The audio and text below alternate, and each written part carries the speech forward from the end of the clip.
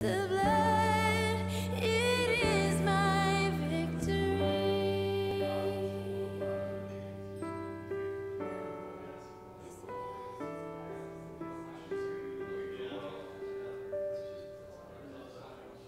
Oh, what love, no greater love, grace, how can it be? That in my sin, yes, even then, He shed His blood for me. The blood of Jesus washes me. The blood of Jesus shed for me. What a sacrifice that saved my life. Yes, the blood, it is my victory. And what a sacrifice that saved my life.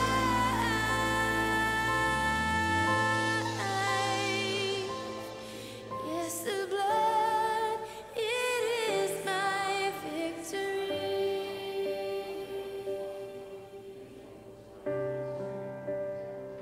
Thank you for your blood. Come on and thank Him. Oh, let's thank Him. Thank you for your blood. Thank you for your love. Thank you, Lord. Thank you, thank you, thank you. That's what it is. That's refreshing,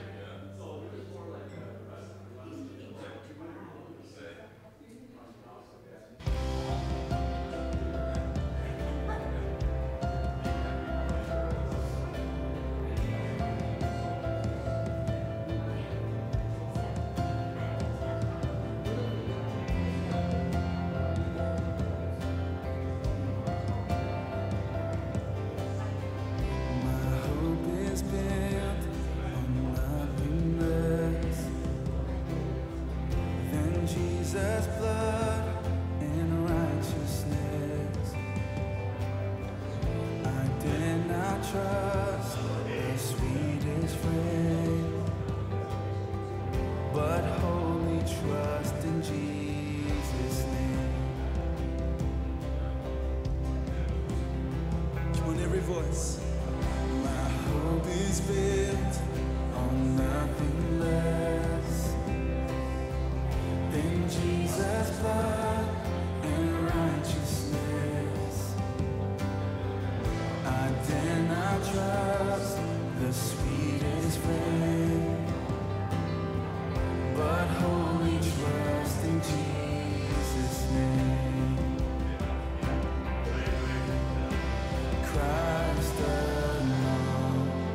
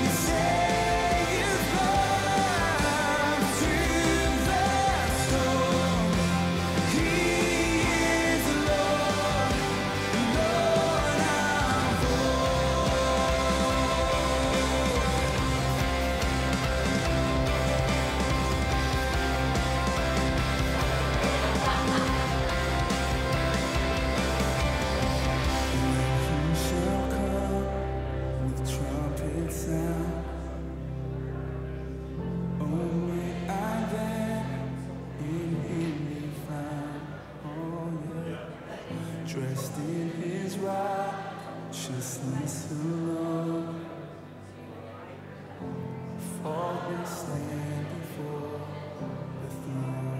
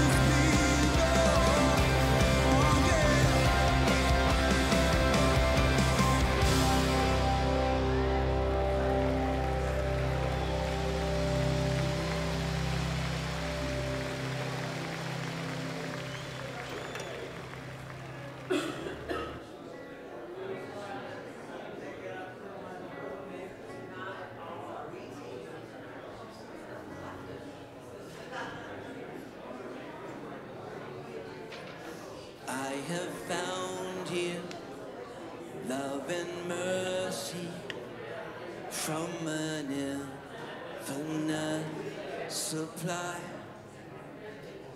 I have found here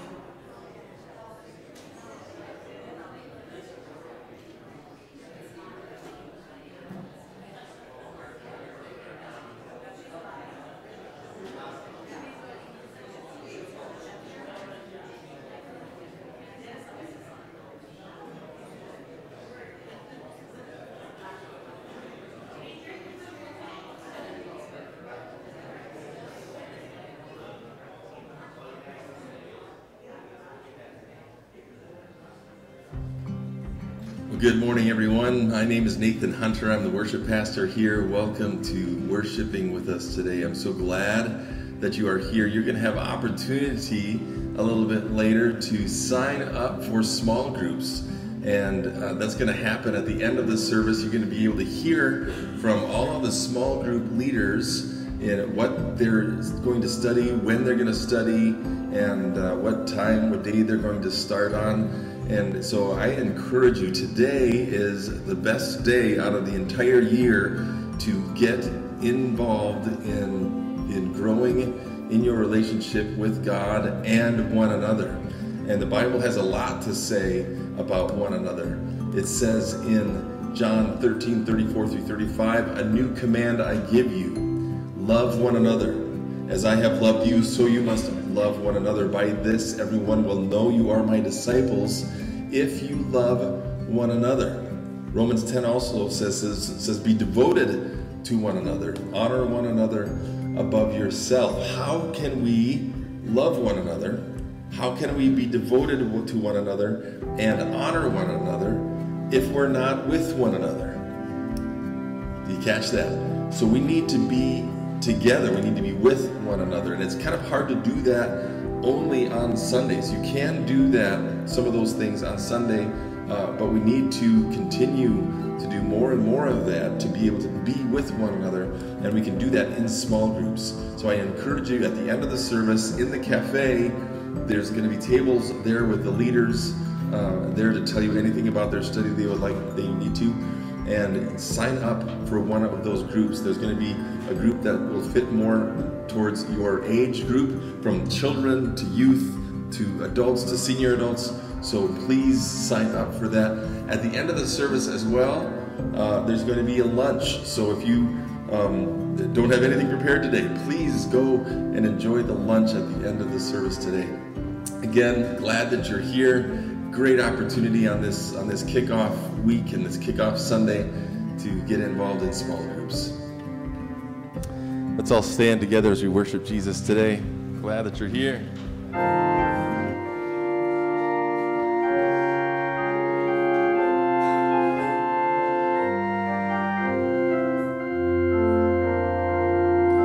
Oh, hail King Jesus! Oh, hail Emmanuel! King of kings, Lord of lords, bright morning star. And throughout eternity, I'll sing his praises, and I'll reign with him throughout eternity. Oh, hail King Jesus! Oh, hail Emmanuel! King of kings, Lord of lords, bright morning star. And throughout eternity, I'll sing his praises, and I'll reign with him throughout eternity.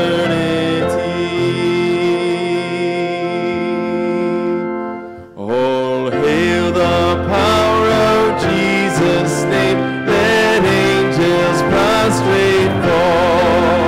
Bring forth the royal diadem and crown him Lord of all.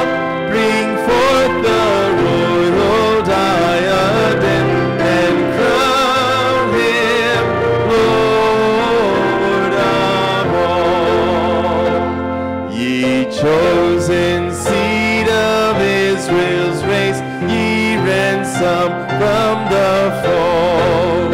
Hail him who saves you by his grace, and crown him Lord of all.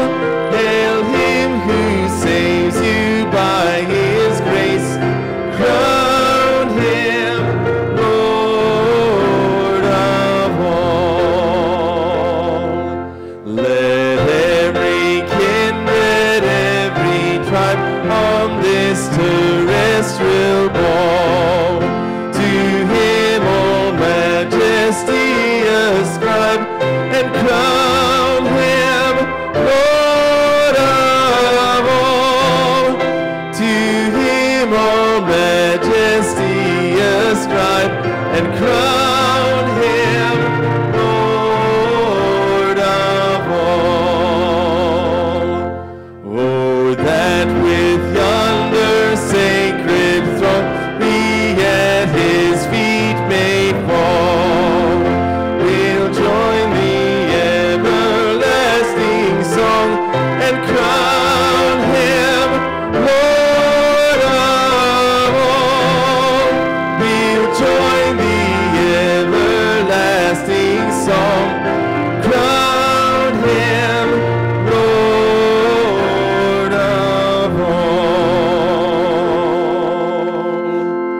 Oh, for 1,000 tongues to sing my great Redeemer's praise, the glories of my God and King, the triumphs of his grace. My gracious Master and my God, assist me to proclaim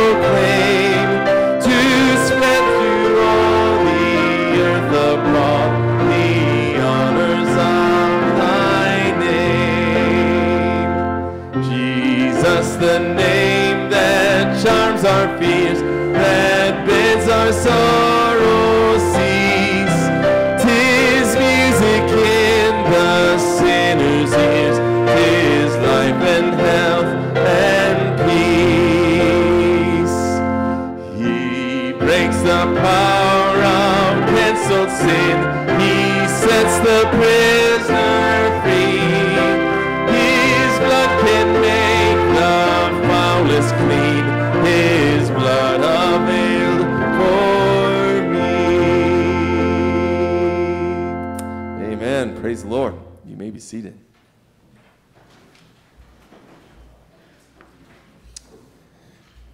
Well, good morning and welcome to Now Then Alliance. If I haven't had the privilege of meeting you before, my name is Nate Kemper. I'm the lead pastor here and love that we gather each week to celebrate who Jesus is together. As a church, we exist to equip people to find life and faith in Christ, and we believe we do that best as we connect with each other, as we grow in our own relationship with God and encourage others to do the same, and as we participate in what God is doing in our lives and in the world around us. And like Pastor Nathan said in the video that began this morning, you'll have a number of opportunities to hear from our small group leaders and some of our ministry leaders about what some of those connecting opportunities are like in ongoing relationship with other people. But there is opportunity always for some kind of connection on Sunday morning. One of the ways that you can do that is filling out the connection card so we know how to best keep you up to date. But maybe more importantly, on the back side of that, you can let us know how we can connect with you through prayer. And the things that maybe you want to see God do in your life, or the things that you want to celebrate that God has recently done in your life. We'd love to join you in praying for that. We do that as a staff every Monday morning, and then many from our church family join in those prayers throughout the week as well. We'd love to have opportunity to do that. Another great way to connect will be around 12:15 or so this afternoon. We'll have a meal in the cafe. It's free. We'd love for you to show up, connect with other people, explore some of those other opportunities for ongoing connection as well. Just celebrate this season and time together. There's great opportunity for that. I want to make you aware of a couple of other things that are coming up. Some of these are listed for you in the bulletin. Some of them aren't. They're just things that are opportunities coming up. On October 1st, we have a connection event here at the church. That's for anybody that wants to come. Maybe you think that a small group sounds intimidating and you're just like, I'll just try an evening. If you'll give me some dessert and guide me through a process with some people around a table with me, that's an entry point for me. We'll have that available October 1st at 6 o'clock. It'll be a time where there'll be some guided teaching, so I'll do a little bit of teaching on some of the Old Testament law and how we interpret it. I know that sounds thrilling and exciting, but trust me, if you come, you'll probably learn something about the Old Testament you didn't know, and you'll learn that in a group. It'll be some guided teaching and then some practical discussion about those things in the tables that you're at together. Hopefully tables of about 8 people, so if you come as a married couple, then you might be with a few other married couples. If you come as a single, you'll be with some other people as well. We'd love for you to come that night and join us that night for that. It's also the night that volleyball starts, so if you want to connect with people through active exercise and playing volleyball, that'll be that night after that event as well. And then want to remind you of our women's retreat. They extended the deadline for sign-ups. That women's retreat is September 24th to 26th. That's just a few weeks away, 2 weekends away from now. But if you're still interested in that, you can go to our district's website, NCDCMA, North Central District of the Christian Missionary Alliance.org, and find out more about signing up for that as well. And then lastly, news that we've been waiting for a super long time. When's the building going to get done? Pastor Nate, what's holding things up? Everything has held it up at some point. Different materials, different labor, different negotiations with insurance companies. But the final piece of things we were waiting for was the held up HVAC units. Our air conditioner units that were on back order are supposed to arrive in the middle of October, and the roof and HVACs then are supposed to be put on the week of October 18th through 21st.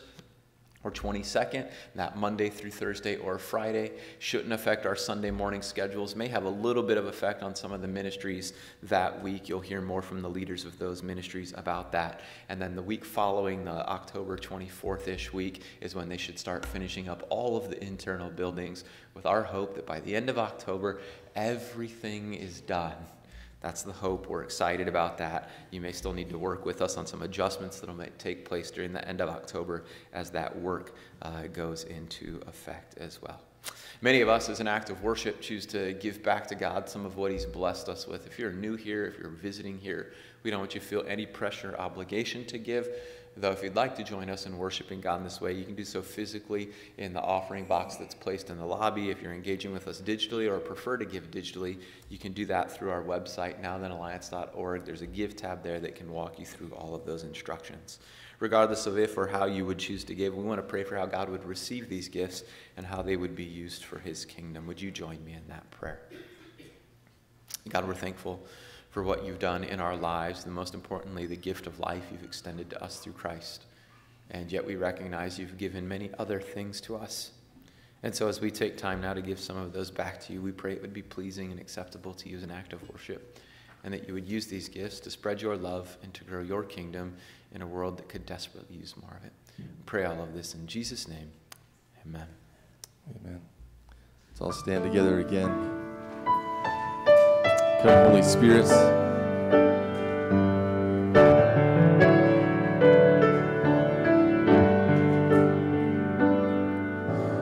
Holy Spirit, living breath of God, breathe new life into my willing soul. Bring the presence of the risen Lord to renew my heart and make me whole. Cause your word to come alive in me. Give me faith for what I cannot see. Give me passion, your purity, Holy Spirit, breathe new life in me.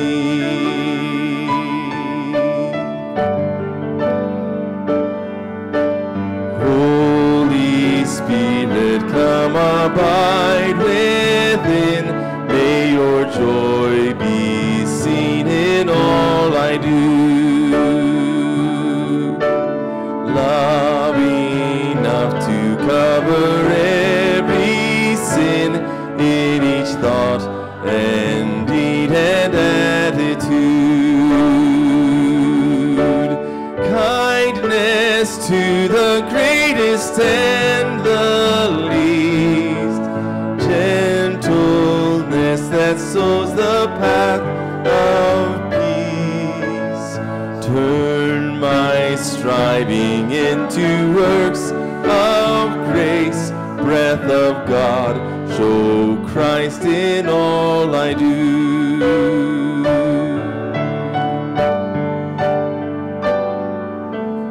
Holy Spirit, from creation's birth, giving life to all that God has made.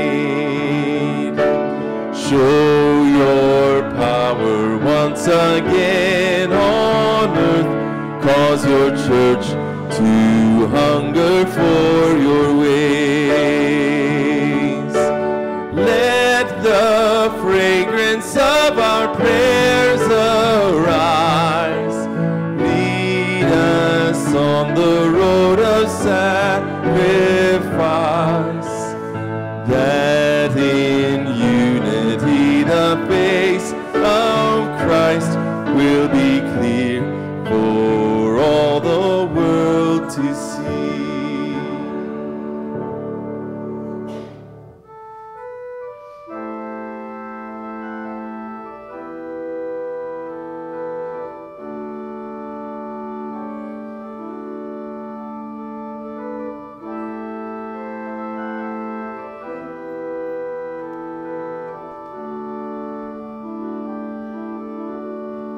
In Christ alone, my hope is found. He is my light, my strength, my song. This cornerstone, this solid ground, firm through the fiercest drought and storm. What heights of love, what depths of peace, when fears are stilled, when striving cease, my comforter, my all in all, here in the love of Christ I stand. In Christ alone, who took on flesh, fullness of God in helpless babe, this gift of love and righteousness, scorned by the ones he came to save, till on that cross as Jesus died, the wrath of God was satisfied, for every sin on him was laid, here in the death of Christ I live.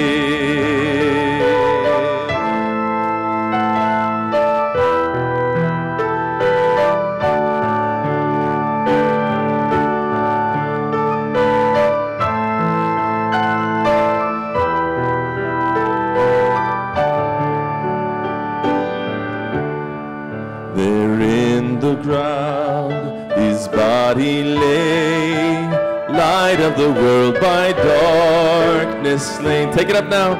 Then bursting forth in glorious day, up from the grave he rose again.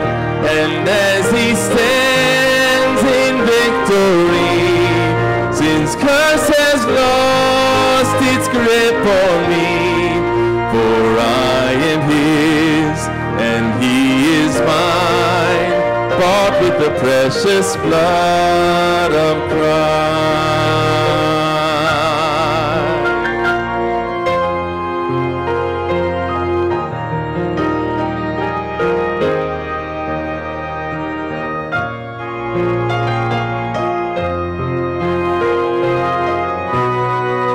No guilt in life, no fear in death, this is the power of Christ in me. From life's first cry to final breath, Jesus commands my destiny. No power of hell, no scheme of man can ever pluck me from his hand, till he returns or calls me home. Here in the power of Christ I'll stand. No power of hell, no scheme of man. Sing it out.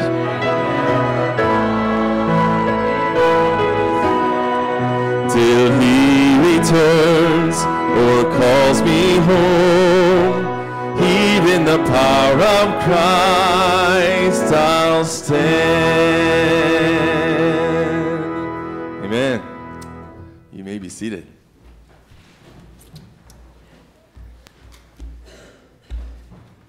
I enjoy worshiping with you all. I enjoy the way that we get to sing and celebrate who God is together. I enjoy that some of us may hear Nathan's instructions on how we do that very differently. For instance, some of you hear Nathan say, "Take it up," and that to you musically means something. You're like, hey, he's going to change keys. We're going to go a little higher, and so that means that's what I'll do.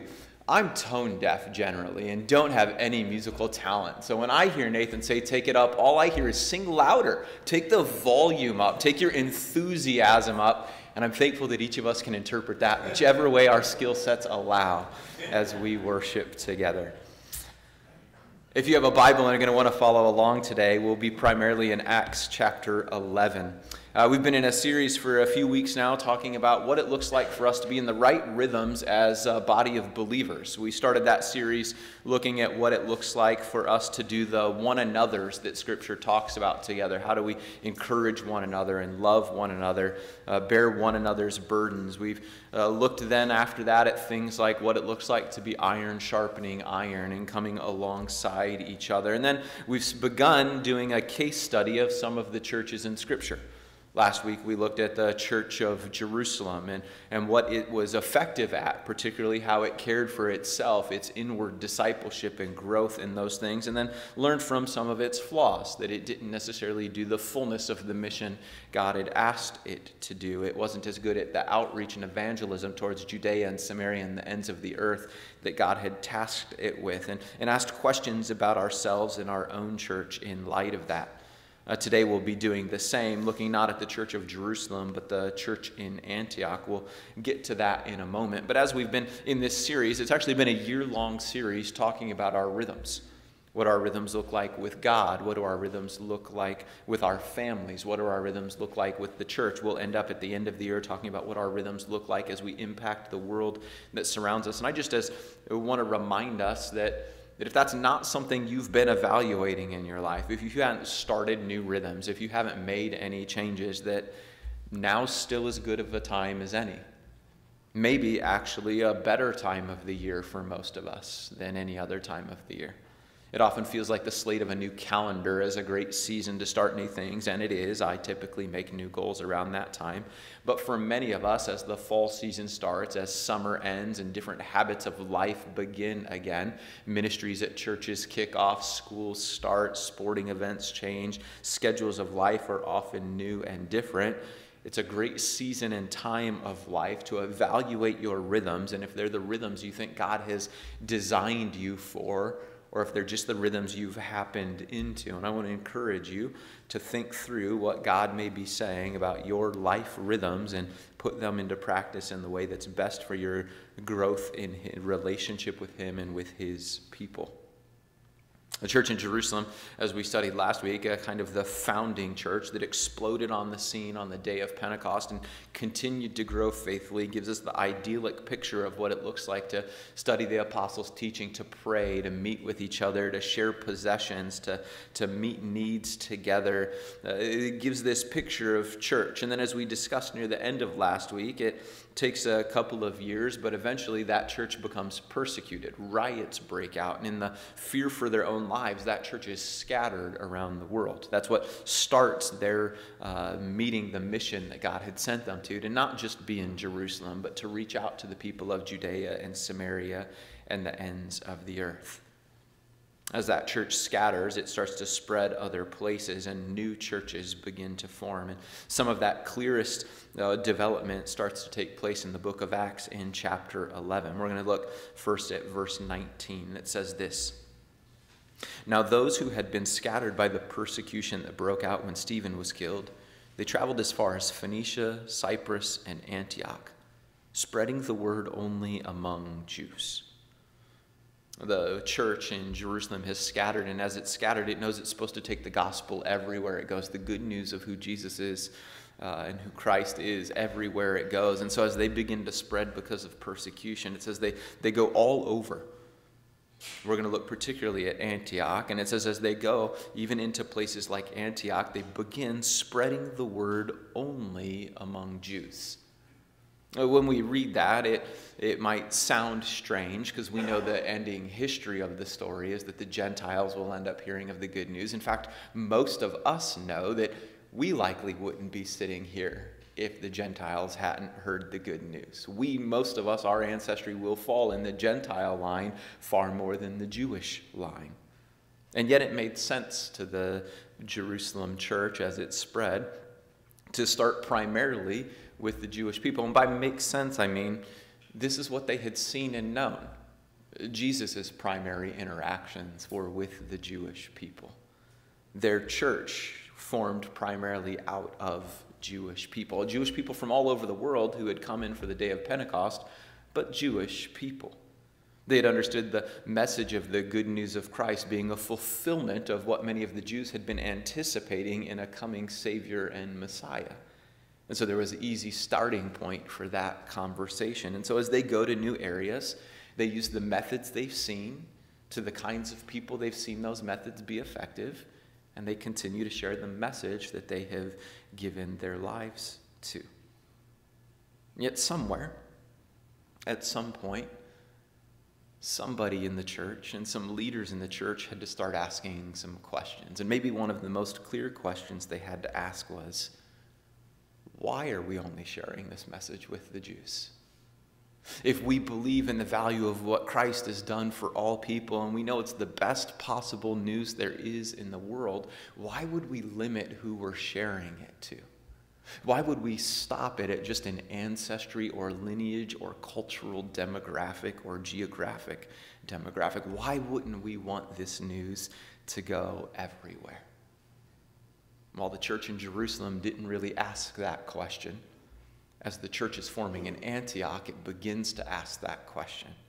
We've got a valuable message. Shouldn't we do everything we can to get it to everyone it can impact and not just settle for the people that it's been effective to before?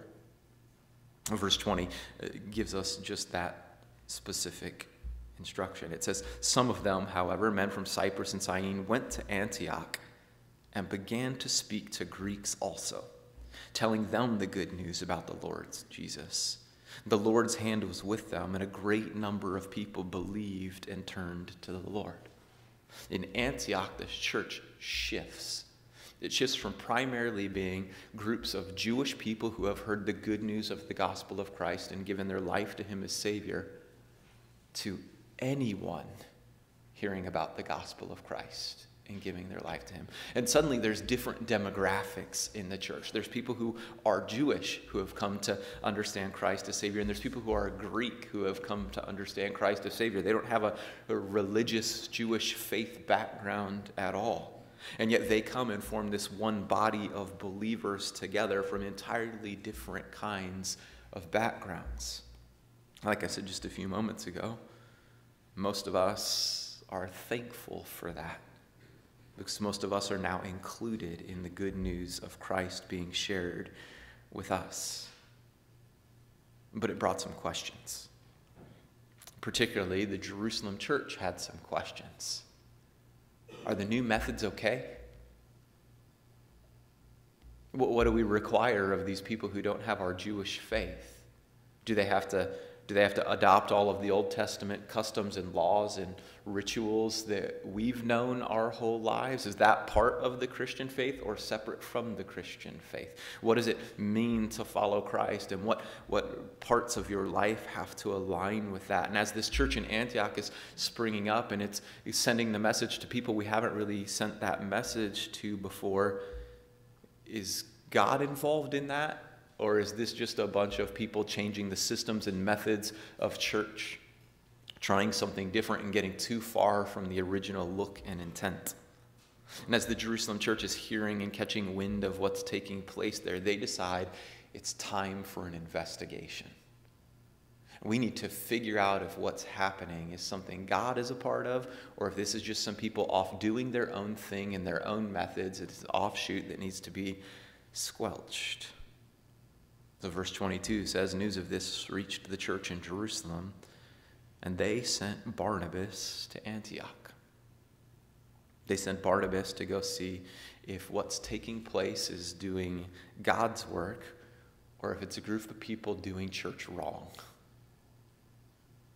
doing it under different methods towards different outcomes with different groups of people.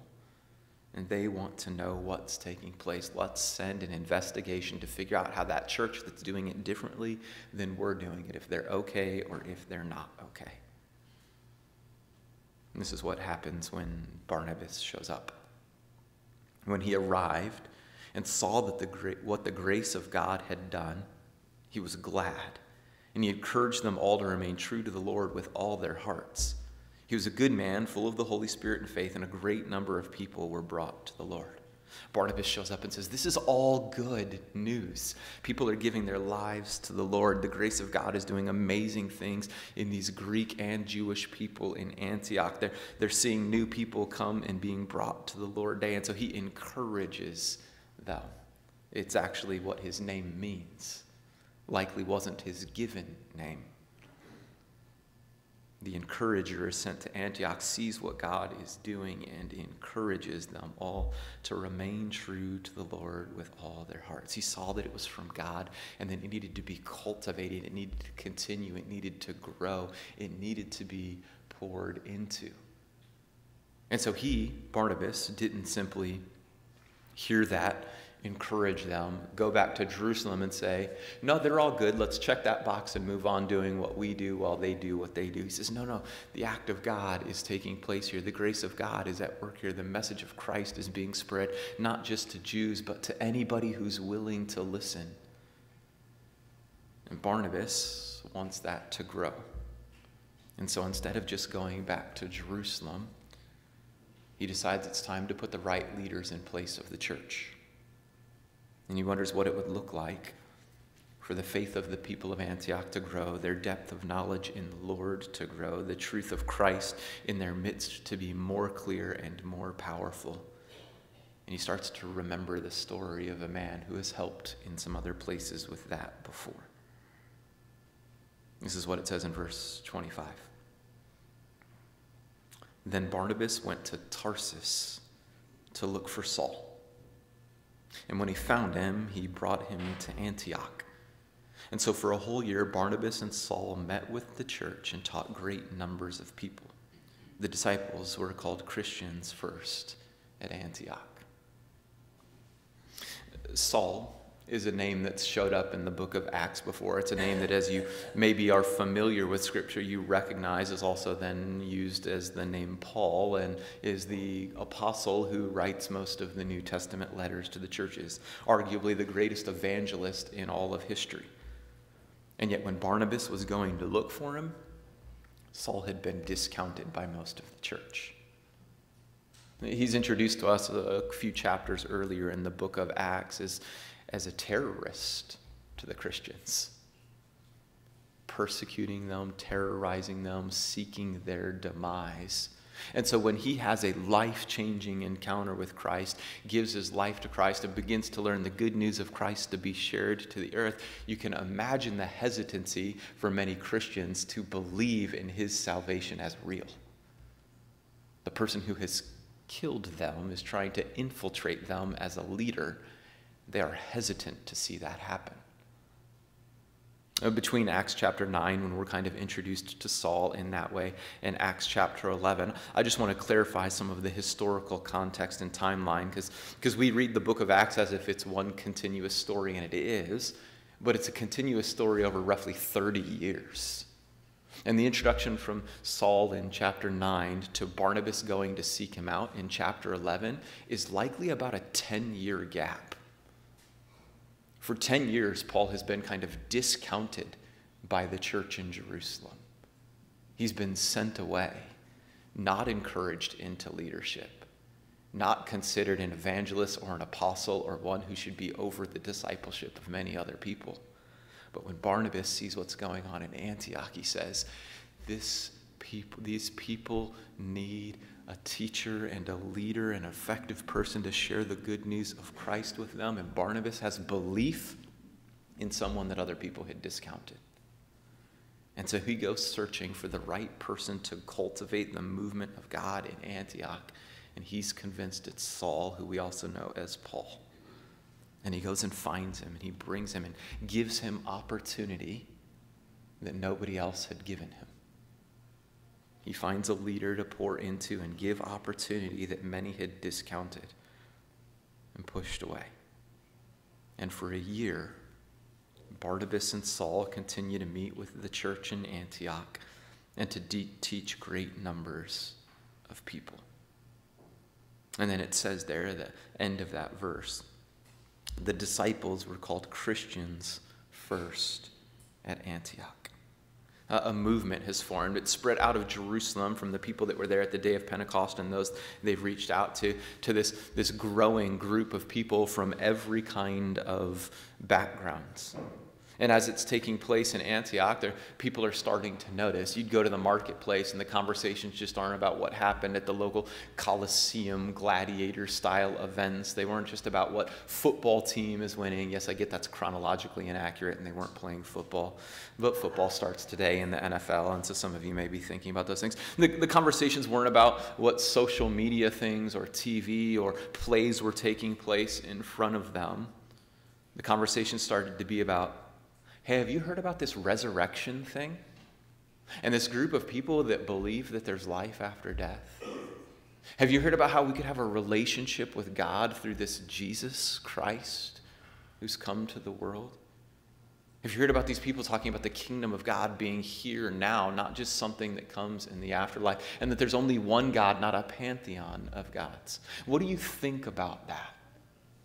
In the conversations they're having at markets, at spas, in communal baths, in the courtyards, start to become about these good news conversations.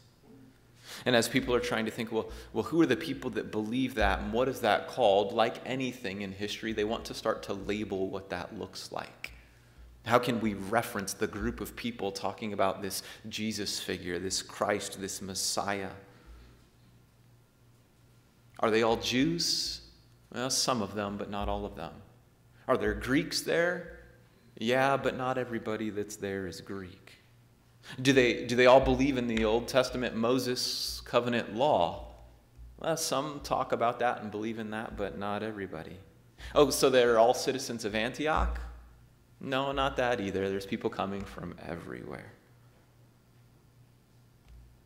But are they all identified with Christ? Yeah. Then let's just call them little Christs. That's what Christians meant. Just like Christ. What a wonderful thing for a church to be known for, right? The one thing we know about those people is that they're identified with Jesus Christ. They might not all be Jews. They might not all be Greeks. They might not all follow the same laws in the same ways. They might not all be from the same areas, but every one of them identifies themselves with Jesus. The name sticks. The branding goes well. It's still used today for us. And yet, the title as it's stuck hasn't necessarily always stuck with the same meaning.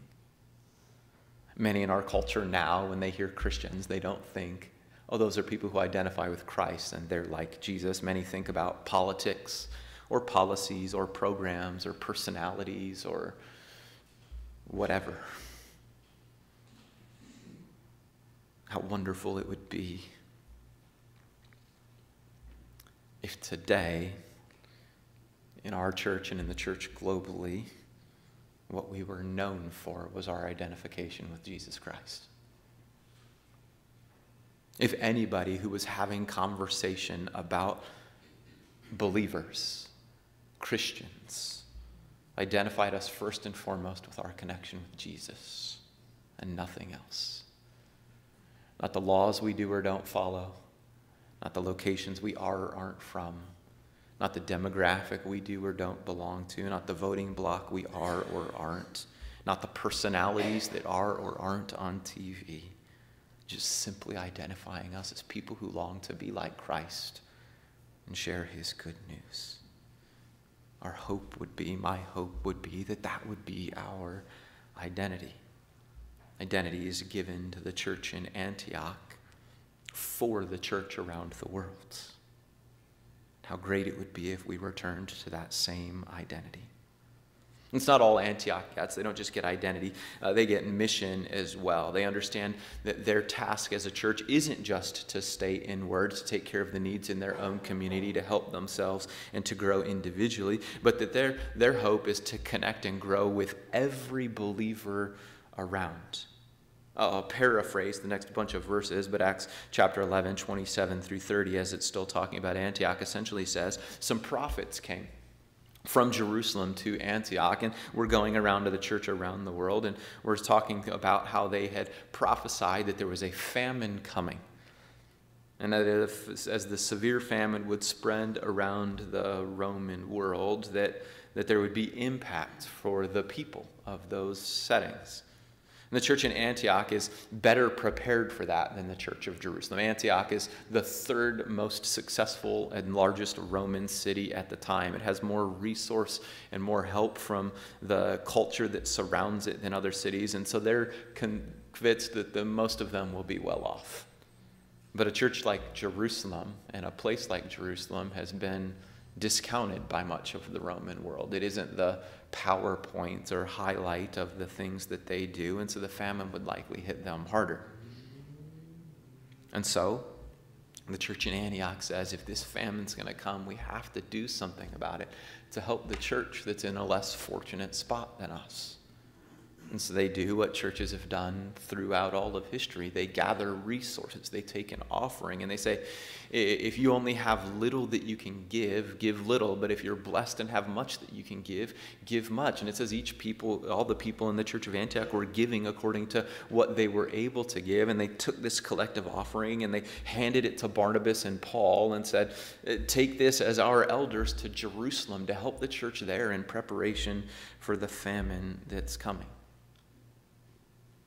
They had mission not just for their own needs, but for the needs of the people around them, and figured out what it looked like to sacrifice on behalf of mission. They got identity.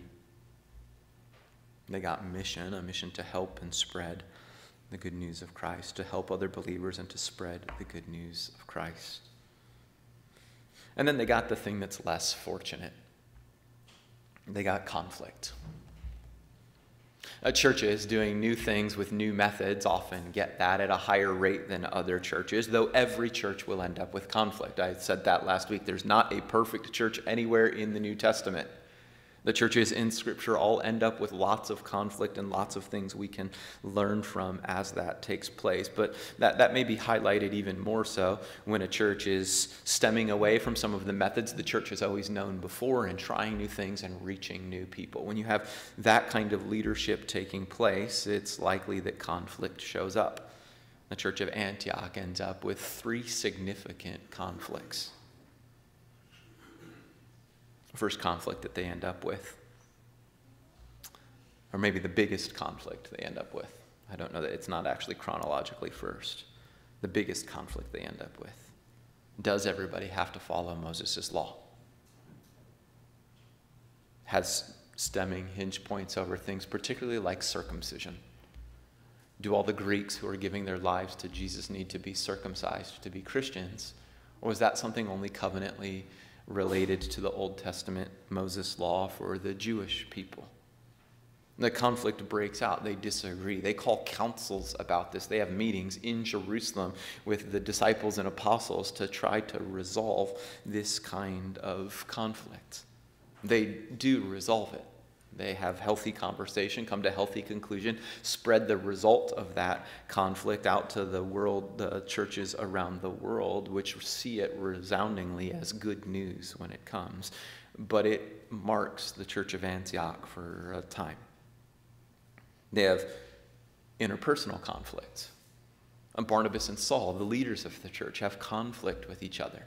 They're eventually, after the year of teaching in Antioch, they're sent out to go start churches around the rest of the Greek and Roman world as well. And they have a conflict over who should be on that missions team. Is it just Paul and Barnabas that get to go, or does John Mark get to come with them? And they disagree about that. Ultimately, to a point where they will stop working together because of that conflict. And they'll work through that conflict eventually, and Paul will end up celebrating what John Mark does, even though he had refused to want to work with John Mark for a season. But there's conflict that shows up. And the third is kind of a conflict of judgment. Paul particularly starts to get frustrated with people he sees behaving hypocritically. Other leaders in the church he sees behaving hypocritically, behaving one way in front of the Jews and a different way in front of the Greeks. And so he calls that out and addresses it. He says, this looks like hypocrisy to me, and this can't stand. And so there becomes this interpersonal conflict, particularly between Paul and Peter, about what it looks like to be the people of Christ in a world of Jews and Gentiles and how to reach them. In our denomination, we have a branch from our national office that helps churches with conflicts. It's called the Alliance Peacemaking Cohort. And they give advice to elder teams and pastors on what it looks like to be peacemakers in the midst of conflict. And so they've got a saying that's, Technically true, but always hard to believe is true when you read it and are in the middle of conflict. They say every conflict is an opportunity for good. That's the coaching they give. Every conflict is an opportunity for good.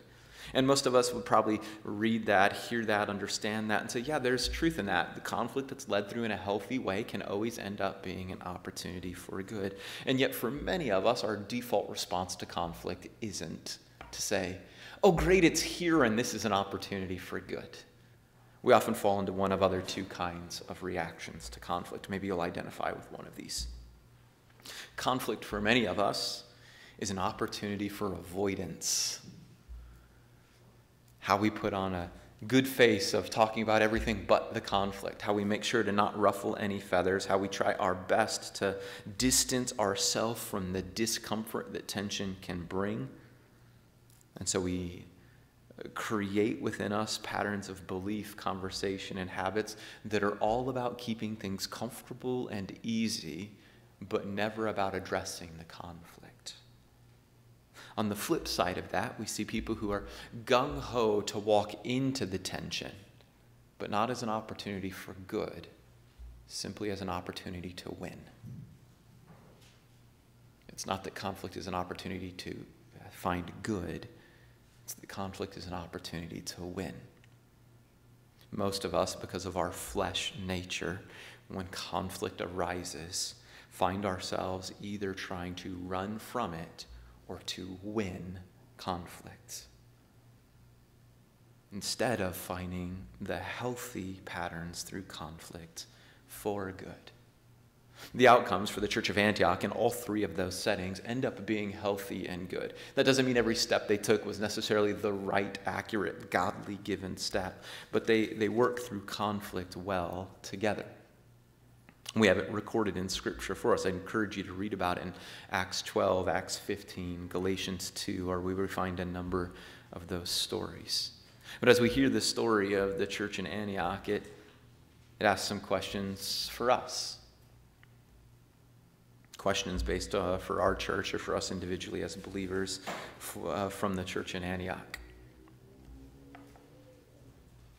Do we have our identity as a body of Christ and little Christs? Or has our identity become something else?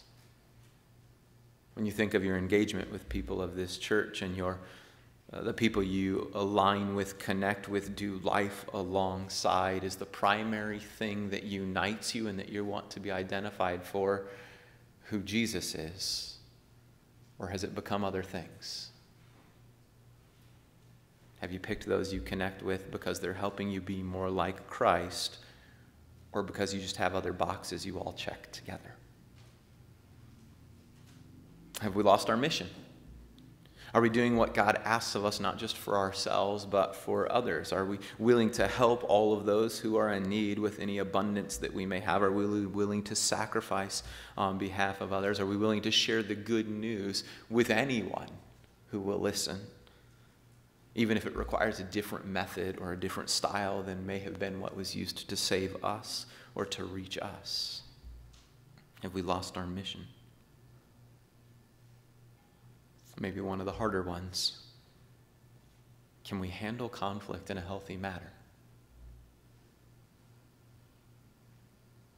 Can we handle conflict in a healthy manner?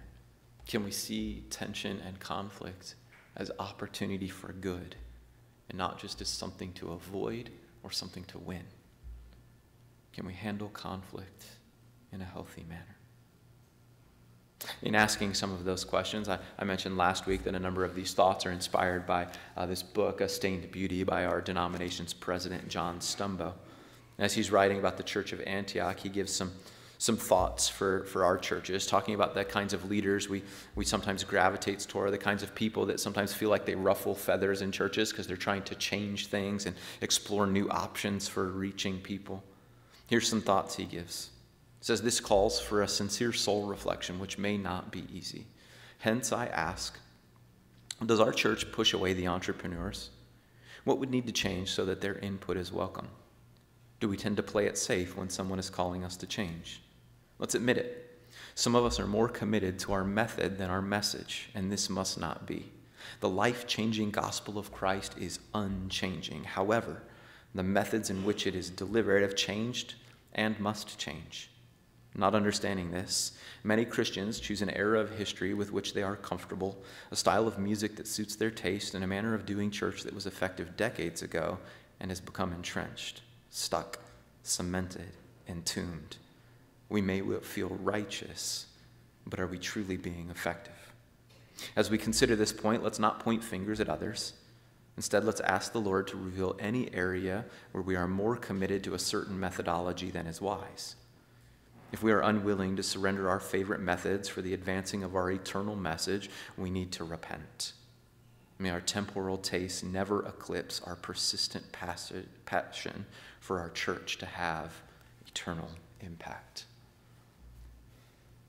The hope is, as a body of believers, we would be identified as little Christs, doing our best to follow Christ with a mission that says we want to help everyone understand the good news of Christ. And if that means the method needs to change from what we knew at the Church of Jerusalem or from what we've known at the Church of Acts or Antioch or from what we'll see at the church at Corinth or Galatia or Philippi or Ephesus or any number of other New Testament churches, what we would recognize is the method often changes. It has throughout history. It did in the New Testament. It has since, and it should.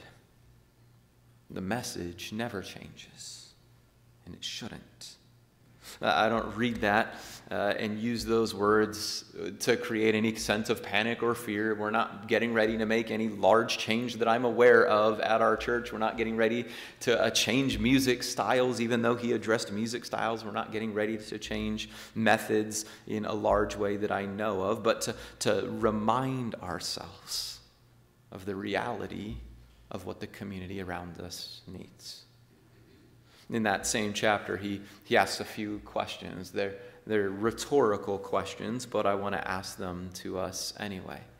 There's an implied answer maybe that we'll all agree on in these questions. First question: do you believe there's any less need for gospel in our communities than there was a decade ago, 50 years ago when this church came onto this land, or 70 years ago when this church came onto this land, over 100 years ago when this church started? Is the need for the gospel any less in this community?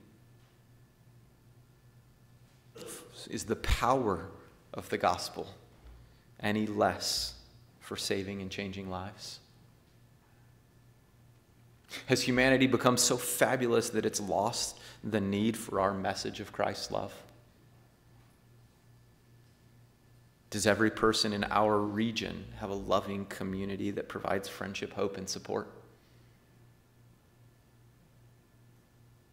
As I think we would all agree that the gospel is still needed in our communities, that the gospel still has power for saving and changing lives, that the message of Christ's love humanity still desperately needs to hear, and that the people that surround us need loving community that provides friendship, hope, and support, we would all recognize churches are still needed.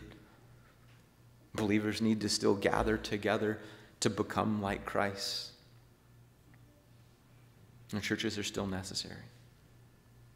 And the other fact is that for many of us, we don't necessarily have the friendship, hope, and support that we want either. That's why we talk often about how connections with other believers is so valuable for so many of us. Where a culture might say that you primarily can get that through your family, the brokenness of our family shows that many aren't getting it there, and that the most significant way we get it will be with people who are aligning us towards Christ. It's valuable for us. That's why today we want to spend opportunity and time giving people that connect with others through ministries and small groups, letting you know about what that can look like in your life so that you can find a place where the gospel is present, where we recognize the need for Christ's love, and there's a loving community that can provide friendship, hope, and support. I'm going to pray and kind of close the preaching time. And then as I do, a number of our ministry and small group leaders are going to come join me and present a little bit about opportunities you have to connect with other believers, to be little Christ together, to do the mission together, to work through conflict together. Would you join me that we would be those people? Join me in prayer. God, we're thankful. We're thankful that your word to us doesn't gloss over the fact that no church is perfect, that methods change, that conflict arises, that tensions happen, and yet that your goodness to us shows that as we would work through those in a healthy way, as we would connect with others and do this together, that we would find life and faith, that we would find growth, that your church would impact the world. And we pray that our church would be that it would be a church that as it connects with each other, as we present the good news to the world around us, that there would be impact in this community. There would be a church that sacrifices, that would be a church that identifies as people of Christ, that is on mission to help the other believers sacrificially to spread the good news to all who are willing to hear it, and that we would handle conflict in a healthy manner. Help us in the midst of that to understand where it is that we can find friendship, hope, and support as we do so. Pray this in Jesus' name. Amen. Yeah, come on up, other small group leaders. And Jim and Donna Bremer aren't able to be here today, but they're leading a small group, and they introduce it this way. Are you tired of the status quo Christian life? Do you long for a spiritual breakthrough? Are you looking to go to the next level to get a fresh infusion of faith and spiritual passion? Great Christians live out their faith with purpose. You'll explore the idea that there are certain practices available to every believer at every maturity level to move us from good to great in God's eyes. And they'll be leading that in Elk River on Sunday evenings at 6 p.m. starting next Sunday the 19th. The study will be Good to Great in God's Eyes, a video series by Chip Ingram. Great study for everyone to be a part of that one. I have two small groups, but I'm going to introduce one of them because the other one is pretty full. The other one is open and ready to receive you starting September 24th on Friday nights at 6 p.m. The young adult smaller group will be meeting in the youth room, really specifically young family small group at the church to study a book of the Bible. We'll meet every other week starting on the 24th. Since many of those attending have young children, we'll also have some teaching, some parenting strategies and techniques as well. Childcare is provided. Great group for you who have younger families and are ready to connect with God through his word, finding God to reveal himself through his word, and connect well with other people who have been given the Holy Spirit. You see, when you can learn from his word and we can learn from others, this small group will do both of those things well. My prayer for this group comes from Psalm 149:6, which says, "May the praise of God be in their mouths and a double-edged sword in their hands." Come on September 24th at 6 p.m. in the youth room. Filet mignons are provided. Well, no, I shouldn't lie in church. We will have, yeah, I'm very much kidding. We'll have child care there as well. Right, Gary? I got saved in 1974. I was 27 years old in a parking lot at the University of Minnesota. And I ran out right away and bought a Bible. And I was looking at the Bible. I read it like in 2 weeks. And I thought, man, my life is going to be a piece of cake now. I was sure, I'd never be sick again. I would never be broke again. I would, no conflict, all this stuff that Nate was talking about today. I thought, man, I'm free of that finally. I haven't found that to be the case. That's a long time ago, and my expectations of what God was going to do in my life are different from what God actually did in my life. The Israelites were 400 years in Egypt. They were under bondage, they were slaves, and they were miserable. And Moses came along and he said, listen, God's got a place for us, a land flowing with milk and honey. Come on, let's leave. And they did. So they left with this expectation of a land flowing with milk and honey. And it's not what they found. They were 40 years in the wilderness. In that 40 years, 16 times it's recorded in the Pentateuch, or Exodus, Leviticus, and Numbers, that they complained to the Lord. They said, this isn't what we signed up for. I don't understand what's happening. I don't understand the politics of this. I don't understand why somebody's sick. I don't understand why you're the boss. I don't understand why we have to eat manna every day. I'm sick of manna. And they had complaints against God and against Moses. 16 times. Most of us, if we think of the Pentateuch, we think of the book of Genesis. We think of the flood. We think of creation. Very little space is given to those. A lot of space is given to this trek through the wilderness, and it's talked about in the New Testament. That's like our lives. We head out in this life, or the disciples, when we see what they entered in the book of Acts.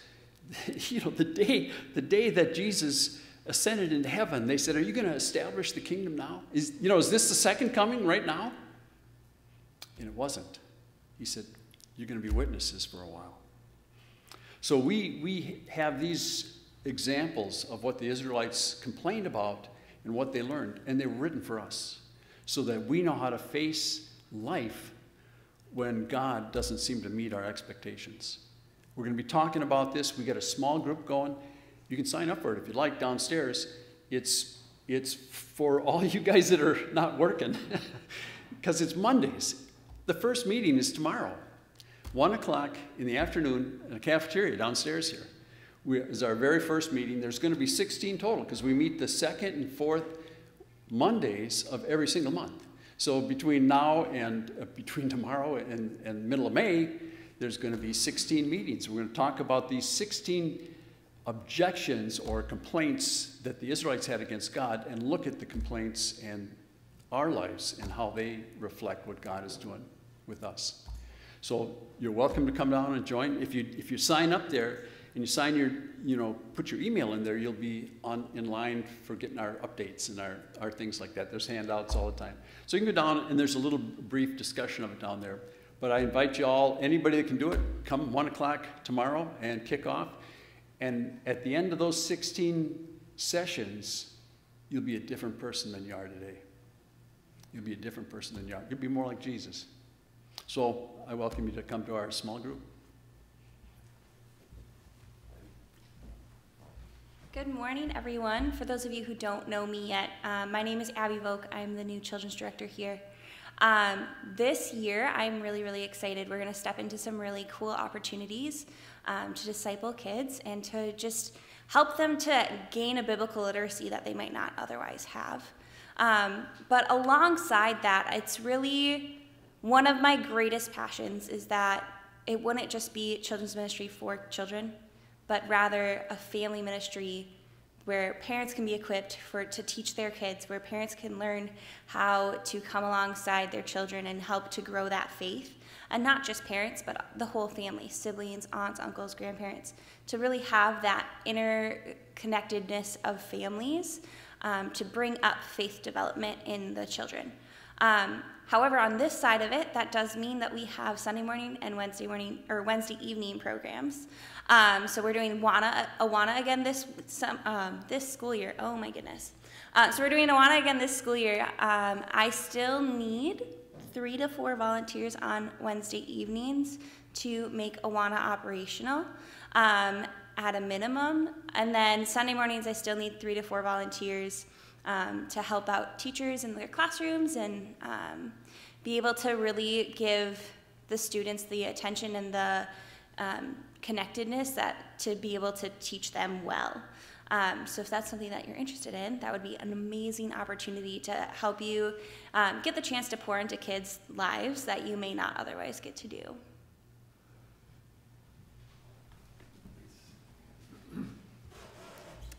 Colossians 3:16 says, "Let the word of Christ dwell in you richly, teaching and warning one another." We have a men's Bible study group on Saturday mornings, and it's at 8 o'clock every Saturday morning. We meet down in the conference room just off the Koinonia Cafe, and we're studying right now through the prophecy of Isaiah, slowly. So it'll take a long time to get through it. But we have men who have been coming there for years, and some of them come with their sons and some with their grandsons, and we encourage the men to come 8 o'clock every Saturday morning down in the Koinonia, just off there in the conference room. We'll have coffee and usually donuts, something like that for you. And if you want to study Isaiah with us, we're, I think, in chapter 29 or 30. I'm all through Isaiah, but I think our next study together is Isaiah 29 or 30.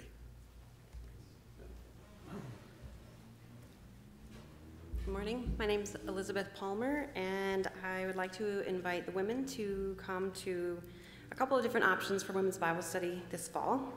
One of the options we have is to meet in person here we start out in the cafe. It starts this Tuesday the 14th. We meet at 9:15. We do have childcare available, so if you need childcare, if you have grandkids you want to bring, if you have friends you want to invite, please let them know. This is a great study for inviting people to join us if they are new to Christianity, if they're new to reading the Bible. We're studying a book called Open Your Bible. We're not studying the book. We're studying our Bible, but we're being guided through it with a book called Open Your Bible. And it talks about how the Bible is for us here and now. And it is meant to give us a greater appreciation, a deeper understanding, and a stronger desire to know God's Word. And it's going to also give us practical ways to read it, study it, and apply it with confidence. There will also be an option to join in via live stream to what we're doing in person if you're not able to attend in person. And there's also one other study option this fall. It is a Zoom-only group, so they will not meet in person.